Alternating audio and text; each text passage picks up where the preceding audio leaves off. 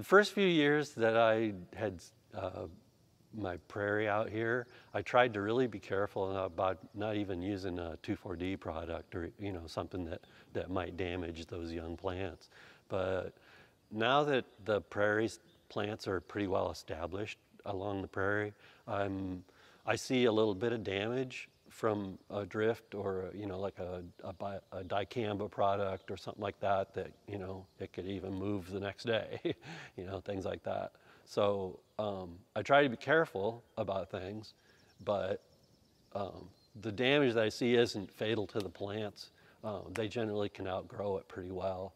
I haven't felt like, gee, I lost my flowers. I've still got good flowering plants all through the season, and